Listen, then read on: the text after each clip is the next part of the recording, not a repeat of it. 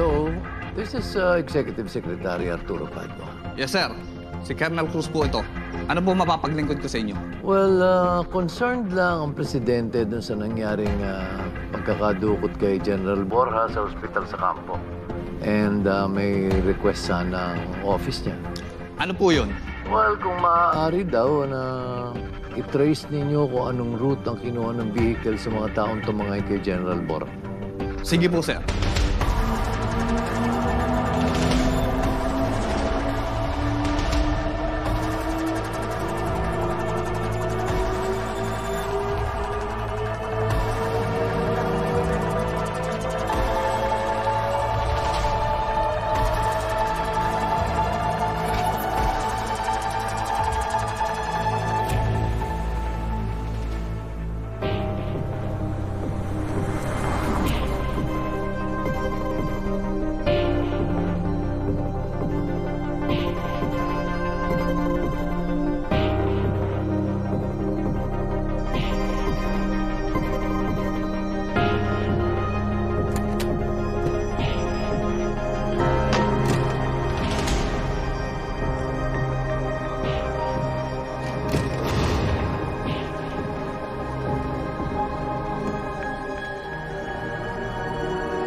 Alyana, Cardo!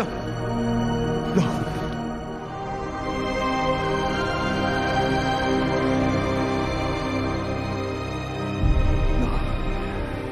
Buti yung nakaligtas kayo.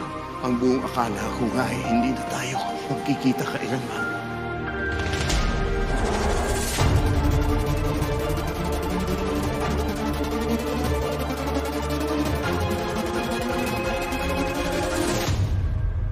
Yes, Colonel Cruz. Sir, nakita na po namin. Saan sila papunta? Okay. Please keep me posted. Okay, sir. Major Vasco, Major Opeña, maraming salamat po sa tulong niyo. Walang anuman, Cardo. Ginawa lang namin ang tama. At hindi rin naman namin magagawa ang lahat ng yun kung hindi dahil sa tulong ng buong Task Force Agila.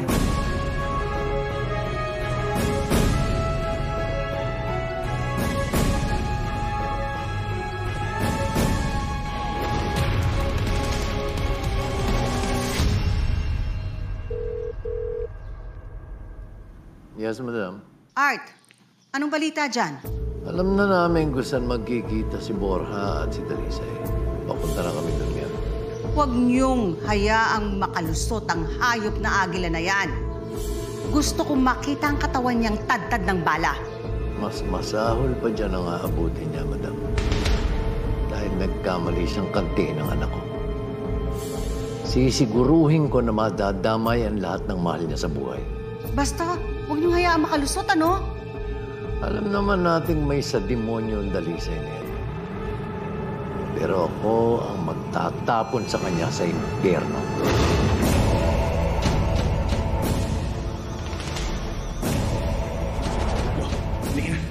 Dalisay, hindi kayo pwede sumakay dyan. Baka natimbre na yan. Nagpuhaw ng kotse kay Herona. Hintayin natin.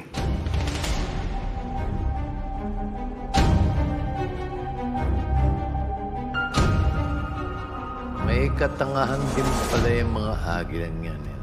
Hindi nila alam, pahin lang natin si Borja para malaman natin kung saan nagtatago si Dalisay. May katotohanan pala yung kasabihang matalino man daw ang matching. Naiisahan din.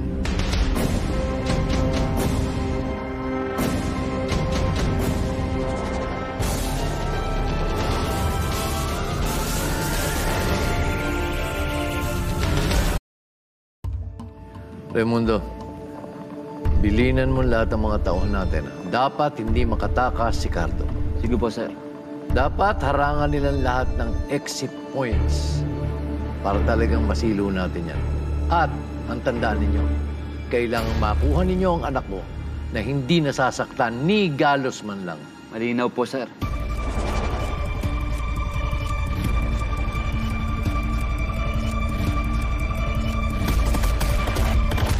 Ibilin mo rin sa mga tao mo na gusto kong patayin nila si Dalisay.